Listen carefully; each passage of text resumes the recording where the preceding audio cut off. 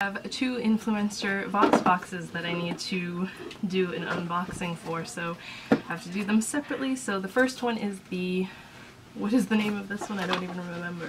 And I haven't even opened these yet, so I'm excited to find out what's in here. It always happens that I don't get approved for any for a long time and then I get like two at once. So let's see. Oh, there's a lot of stuff in here. The first thing is 3 of these Biscoff 2-pack cookies. I know I've heard of these before, but I've never tried them, so there's 3 of those. There is a coupon for a free Ore Tater Tots product. I just bought these the other day, that would have come in handy. Let's see, we have an NYC waterproof eyeliner pencil in dark brown. I don't know if I've ever tried NYC eyeliners before.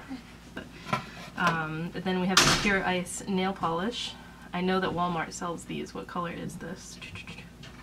Home Run. It's kind of like a Tiffany blue type shade.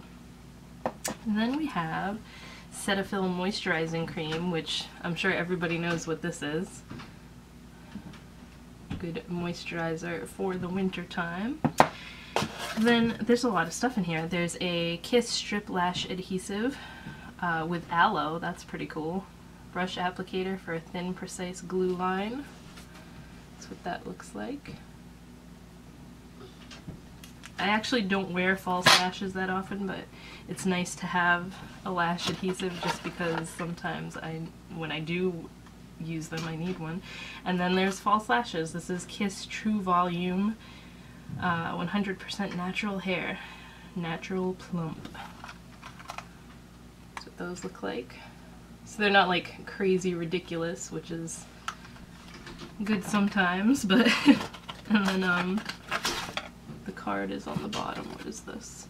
This just tells you everything that comes in here, which I already went through, so. And then a Frozen Itty Bitties. This, I remember hearing that these were going to be in here from Hallmark.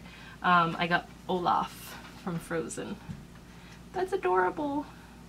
I thought it was like a like you hang it on the tree. I suppose I could make it like that, but it's just a little figurine guy. He's so cute. He's gonna go with my mini Christmas tree. So that's everything that's in the Jolly VoxBox.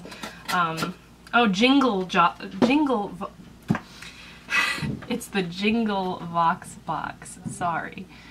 Let's get that straightened out right away.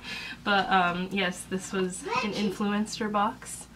There's some, I think this is the most stuff that's ever been in an Influenster box that I've received, so that's pretty exciting. But I have a CoverGirl one that I'm gonna go unbox now. I got approved for this one too, so I'm excited to see what's in here. That'll be a separate video, probably uploaded right after this one, so I hope you guys enjoyed this, and I'll see you in my next video in a few minutes, but not really real time.